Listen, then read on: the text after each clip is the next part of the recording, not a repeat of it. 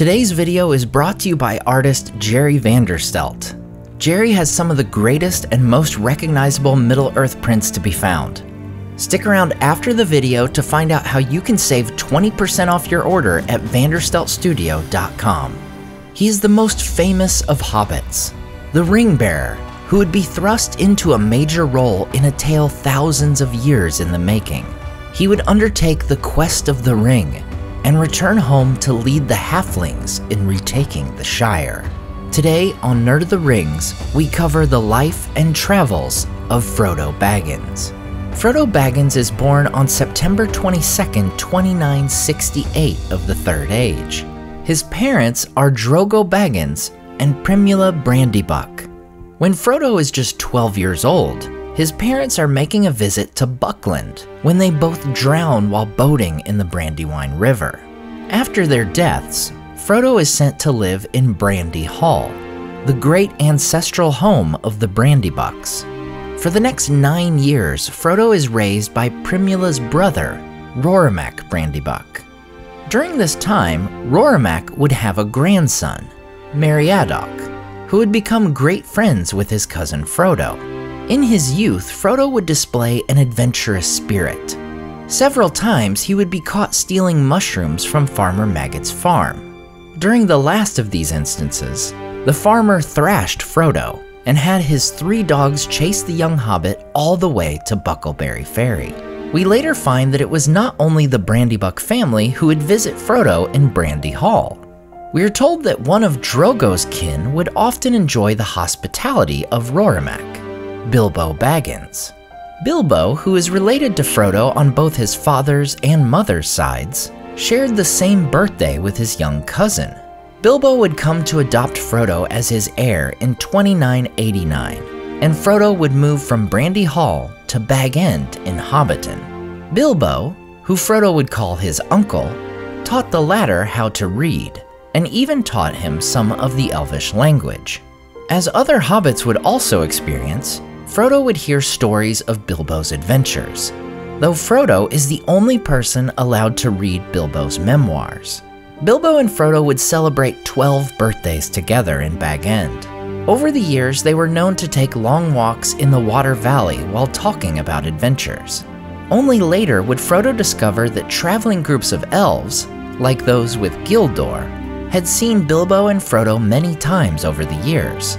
In his later years, as he would take a long walk, Bilbo would often tell his nephew, "It is a dangerous business, Frodo, going out of your door. You step into the road, and if you don't keep your feet, there is no knowing where you might be swept off to. Do you realize that this is the very path that goes through Mirkwood? And that if you let it, it might take you to the Lonely Mountain, or even further into worse places?" Finally, in 3001 of the Third Age, Bilbo would celebrate his 111th birthday, as Frodo celebrates his 33rd, the coming of age for young hobbits. Bilbo would of course enact his plan to leave the Shire. Frodo, who was in on the secret of the dramatic disappearance, is left with Bag End and the majority of Bilbo's possessions, including his magic ring. Before leaving the Shire, the wizard Gandalf would warn Frodo not to use the ring. His growing suspicions about the true nature of the ring lead him to investigate in far-off lands, after warning Frodo to keep it secret and safe. Over the next 17 years, Frodo would live in Bag End, honoring Bilbo both on their shared birthday and in his tendency to take long walks from his home. Also, like his uncle, Frodo would seem to remain youthful despite nearing 50 years old.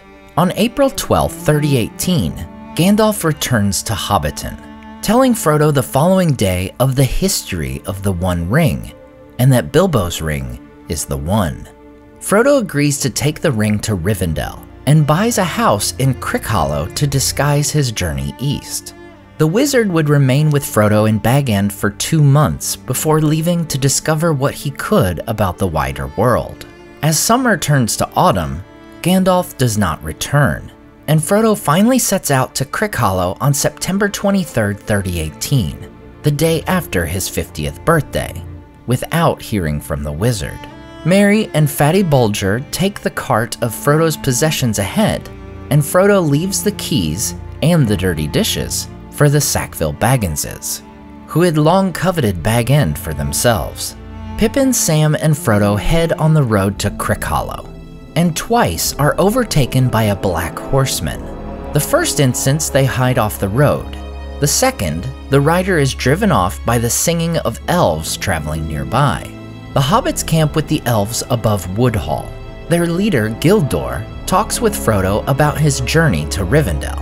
He will not tell much about the mysterious Black Riders, save only that they are servants of the enemy, and to flee them when they should meet in the future. The following day, they would stay off the road, attempting to avoid the riders. They finally arrive at Bamfurlong, the farm of Farmer Maggot, on the afternoon of September 25th, 3018. From Maggot, they learned that a Black Rider had come to his house asking for Baggins. Maggot would give Frodo and his companions a ride in his wagon to Buckleberry Ferry, where they meet Merry. Maggot gives Frodo a package courtesy of his wife, revealed to be a basket of mushrooms, recalling Frodo's fondness for stealing the vegetable during his youth. As they are ferried across the river into Buckland, they spot an ominous dark shape on the dock they had just left. Frodo arrives at Crickhollow that evening, where the other 4 hobbits reveal they are aware of Frodo's plan to leave the Shire altogether. In fact, they've already resolved to go with him, while Fatty Bulger will remain behind to keep up appearances that Frodo is living in Crickhollow. The following day, Frodo, Sam, Merry, and Pippin enter the Old Forest, leaving the lands of the Shire behind. After becoming trapped by Old Man Willow, they are saved by Tom Bombadil. They come to Bombadil's home, where they meet his wife, Goldberry. The following day, Bombadil tries on the One Ring, which does not make him disappear. Frodo is dismayed, and later puts on the ring himself, and is further perplexed to find that Bombadil can see him while he is invisible to others. On September 28th, the hobbits bid farewell to Tom and Goldberry, making their way to the Barrow Downs. Lost in the mist of this dark area, they are captured once again, this time by the Barrow-wights. Frodo wakes in a barrow, with a Barrow-wight lurking near his friends. He grabs a nearby sword and strikes the wight's hand. Singing the song taught to him by Bombadil, he summons Tom, who drives the wights away and wakes his friends. Safe from the mysterious dark creatures, the hobbits take Bombadil's advice and make for the Prancing Pony in Bree. There, Frodo gives the name Underhill to the landlord, Barlaman Butterbur, and meets a ranger named Strider, who warns him not to let his friends tell other patrons of the inn more than they should. As Pippin is telling a crowd about Bilbo's birthday party, Frodo attempts to intervene by singing "The Man in the Moon Stayed Up Too Late." While this was not in Peter Jackson's version of The Fellowship of the Ring, we do get a portion of this song performed by James Nesbitt's Beaufort in The Hobbit. Unfortunately, Frodo falls from the table on which he was standing, and the ring slips on his finger, causing him to vanish and creating a scene far more memorable than Pippin's story.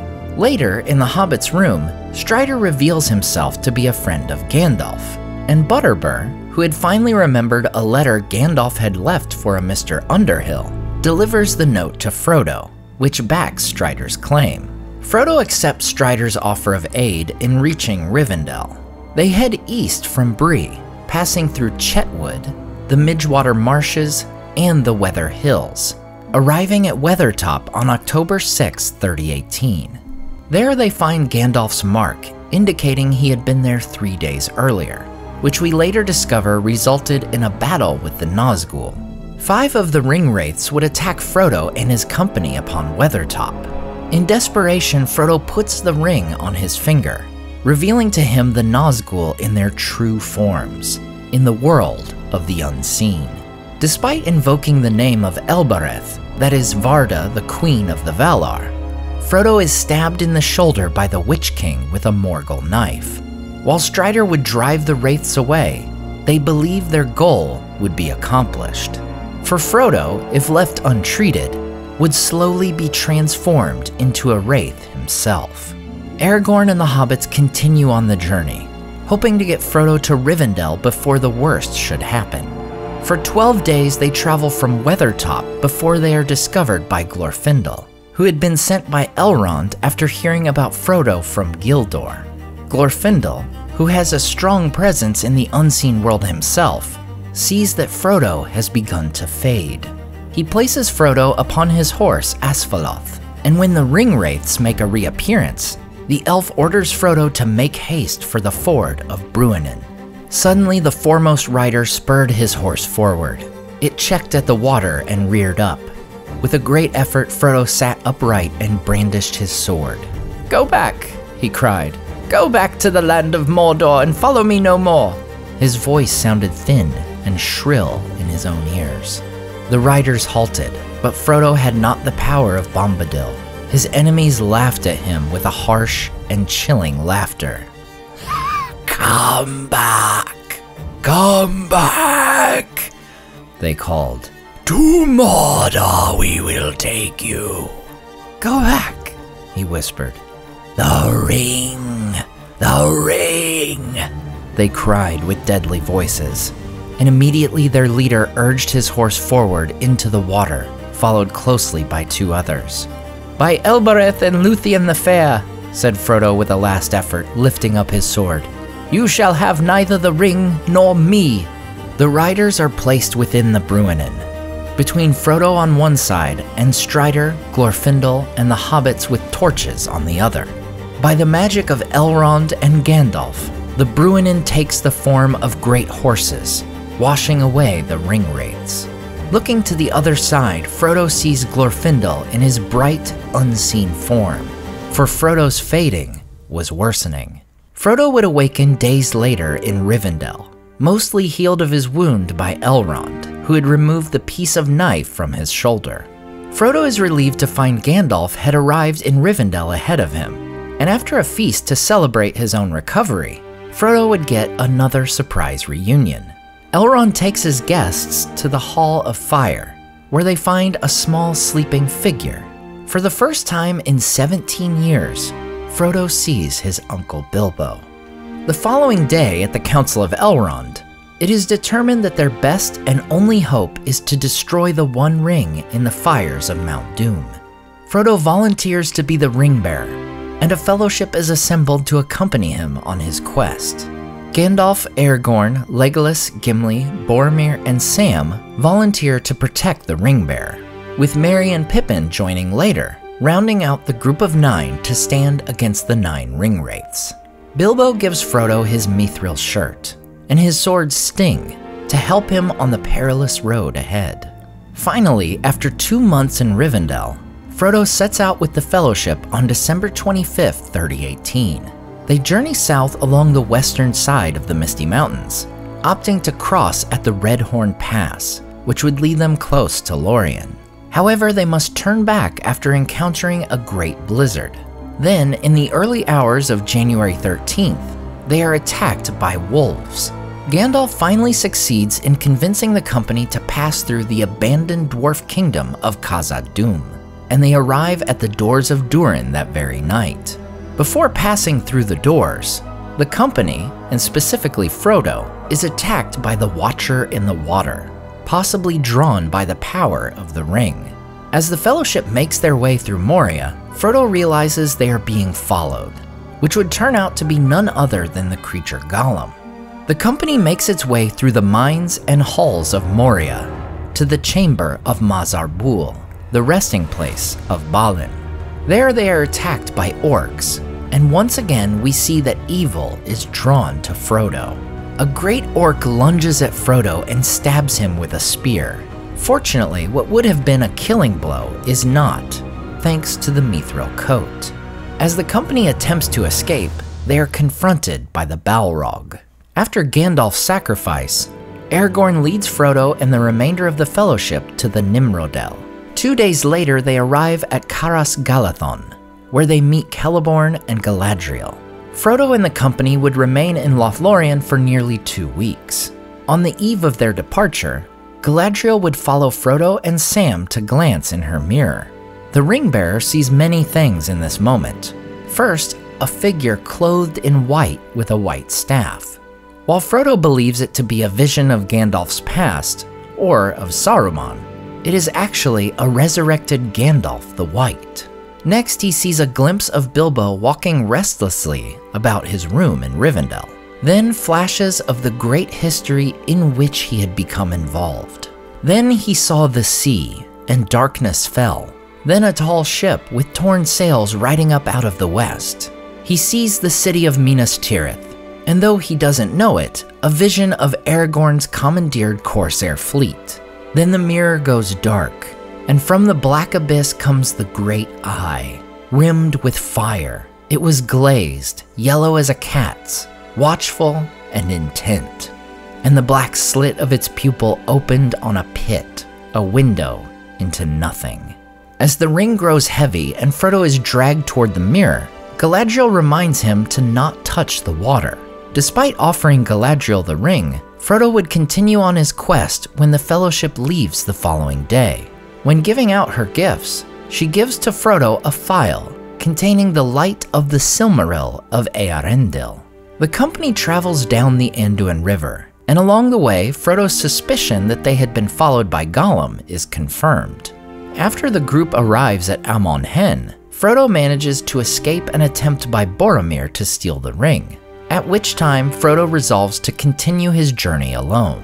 However, Sam would discover Frodo as he attempts to cross the Nen Hithoel, insisting on accompanying him. Together, the hobbits would venture into the Emyn Muil, where they finally come face to face with Gollum. After the wretched creature is captured, he offers to swear loyalty to Frodo on the ring. Frodo drew himself up, and again Sam was startled by his words and his stern voice. "On the precious, how dare you?" he said. "Think, one ring to rule them all and in the darkness bind them. Would you commit your promise to that, Smeagol? It will hold you, but it is more treacherous than you are. It may twist your words. Beware." Gollum cowered. "On the precious, he repeated. "And what would you swear?" asked Frodo. "To be very, very good," said Gollum. Then crawling to Frodo's feet, he groveled before him, whispering hoarsely. A shudder ran over him, as if the words shook his very bones with fear. "Smeagol will swear never, never to let him have it. Never. Smeagol will save it, but he must swear on the precious." "No, not on it," said Frodo, looking down at him with stern pity. "All you wish is to see it and touch it if you can, though you know it would drive you mad. Not on it. Swear by it, if you will, for you know where it is. Yes, you know, Smeagol. It is before you."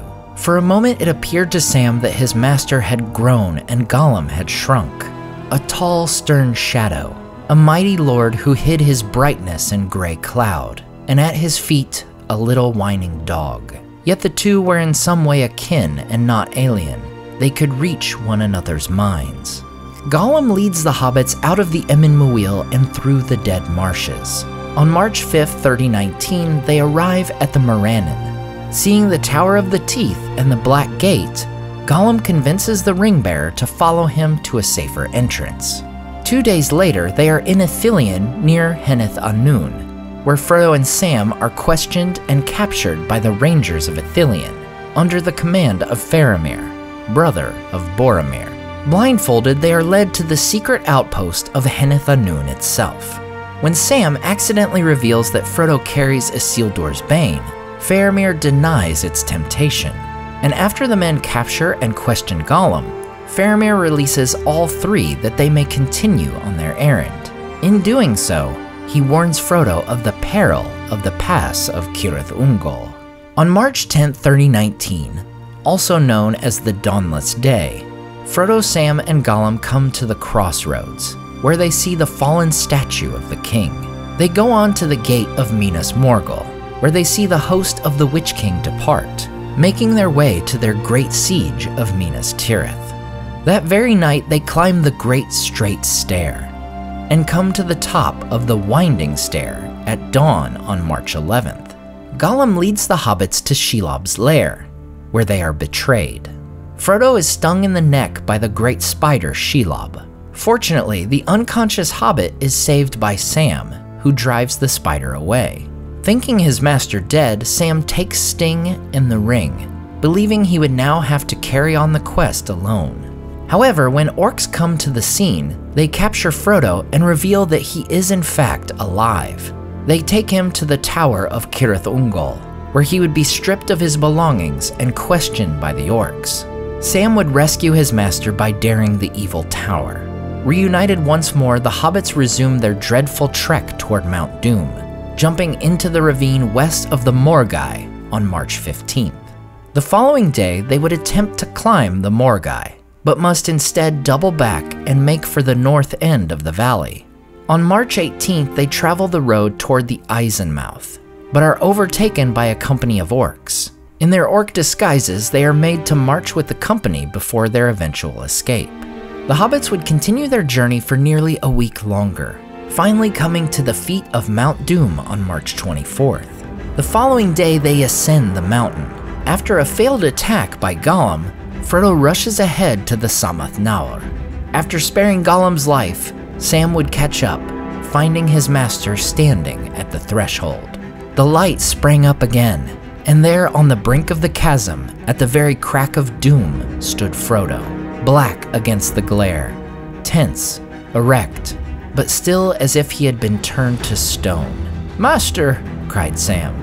Then Frodo stirred and spoke with a clear voice. Indeed, with a voice clearer and more powerful than Sam had ever heard him use. And it rose above the throb and turmoil of Mount Doom, ringing in the roof and walls. "I have come," he said, "but I do not choose now to do what I came to do. I will not do this deed. The ring is mine." And suddenly, as he set it on his finger, he vanished from Sam's sight. However, Frodo's pity for Gollum would come to rule the fate of the world. For when Gollum bites off Frodo's finger and reclaims his precious, he slips in his celebration, falling to the depths below, destroying himself and the ring. Frodo and Sam exit the mountain and would be rescued by Gandalf upon Gwaihir, along with the great eagles Landroval and Meneldor. They are taken to Ithilien, where they would awaken weeks later. On April 8th, they are honored at the Field of Cormallen. Frodo returns along with the victorious men of the West to Minas Tirith. Over the coming months, Frodo would bear witness to many significant events. At the coronation of King Elessar on May 1st, Frodo would bring the crown of Gondor to Gandalf to place upon Aragorn's head. On Midsummer's Day, Frodo would be present at the wedding of Aragorn and Arwen. 2 weeks later, Arwen would officially renounce her immortality, giving Frodo her place to sail into the west. In addition, she gives Frodo a white gem on a silver necklace, saying it would aid him when the fear and darkness of the ring come to his mind. Frodo and his friends would depart Minas Tirith on July 22nd, attending the funeral of King Theoden on August 10th. After staying 4 more days, they would journey north, stopping at Helm's Deep on August 18th, before coming to Isengard on August 22nd. There they would learn of Saruman and Wormtongue leaving Orthanc by leave of Treebeard. And here would be the final separation of the Fellowship. Aragorn returns to Gondor, Gimli and Legolas make for Fangorn Forest, and Frodo and the hobbits go with Gandalf, heading north toward Rivendell. On the way, they overtake Saruman and Grima on the road on August 28th, and they continue on to Rivendell, arriving on September 21st. After 2 weeks in Rivendell, they head west on October 5th, and come to the village of Bree on October 28th. There they learn from Barlam and Butterbur of ill fortunes that have befallen the area. Sam is also reunited with Bill the Pony, who had returned safely to Bree after being set loose at Moria. On October 30th, Gandalf and the hobbits come to the Brandywine Bridge. Gandalf leaves to visit Tom Bombadil, sending the hobbits forth to deal what should await them at home. The following day, Frodo and the hobbits come to Frogmorton, where the Shire sheriffs attempt to place them under arrest. It turns out that the Shire itself had been overthrown, now ruled by a tyrant named Sharky. The following day, they would arrive at Bywater, where the 4 heroes lead their fellow hobbits in defeating the ruffians. Coming to Bag End, it is revealed that Sharky is in fact Saruman. Frodo says they should spare Saruman's life, but Saruman tries to kill Frodo with a hidden knife. However, it is turned away by the mithril coat. Still, Frodo's remarkable mercy is once again on display. Do not kill him even now, for he has not hurt me, and in any case I do not wish him to be slain in this evil mood. He was great once, of a noble kind that we should not dare to raise our hands against. He is fallen, and his cure is beyond us, but I would still spare him, in the hope that he may find it. However, Saruman's abuse of Grima would come to bear, as Wormtongue slits Saruman's throat before being struck down by Hobbit archers himself. Their deaths mark the end of the War of the Ring. For the next 2 years, the Hobbit heroes would help with the restoration and reordering of the Shire, with Frodo temporarily serving as the mayor of Mickle Delving. Yet Frodo would still be plagued by his wounds. Every March 13th and October 6th, he would fall ill, the anniversaries of Shelob's sting and the Witch King's stab, respectively.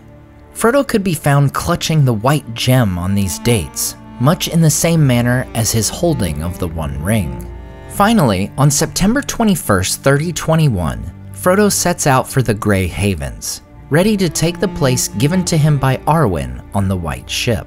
They arrive at the Havens on September 29th. Frodo, who had no heir of his own, leaves Bag End, the Red Book, and his possessions to Sam. After bidding farewell to his friends, Frodo joins Bilbo and the Keepers of the Elven Rings as they take the straight road into the west. And the ship went out into the high sea, and passed on into the west, until at last, on a night of rain, Frodo smelled a sweet fragrance on the air, and heard the sound of singing that came over the water. And then it seemed to him that as in his dream in the house of Bombadil, the grey rain curtain turned all to silver glass, and was rolled back. And he beheld white shores, and beyond them a far green country, under a swift sunrise. Frodo would spend the rest of his mortal days on the Isle of Tol Eressëa, in a period of reflection and peace, giving him the chance to truly understand his position in Arda before his eventual death, passing beyond the circles of the world and the fate that awaits all mortals of Middle-earth. Unlike Frodo, I find myself never wanting to leave Middle-earth, and hanging some great pieces of art by Jerry Vanderstelt helped my nerd cave feel a bit more like Middle-earth itself. Jerry has some of the greatest and most realistic prints you'll find.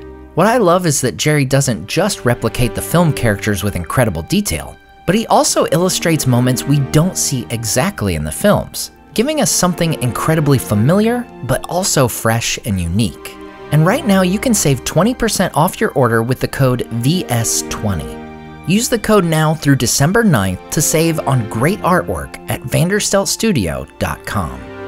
As always, I want to say a huge thank you to all my Patreon and YouTube supporters who make this channel possible. Tom DeBombadil19, Lissamy the Cinda, Rabbi Rob Thomas, Charles Leisure, CCDC Red Team, Joe Tepper, The Mighty Mim, Andrew Carlisle, Leo Vittori, Sky Carcass, Slide Belts, Dane Ragnarsson, Berto Berg, Graham Derricott, The Dark-Haired One, Wyland, Micah Wu, and Debbie. If you enjoyed the artwork in this video, check out the artists in the description to purchase prints of their great work for yourself. Thanks so much for watching, and we'll see you next time on Nerd of the Rings.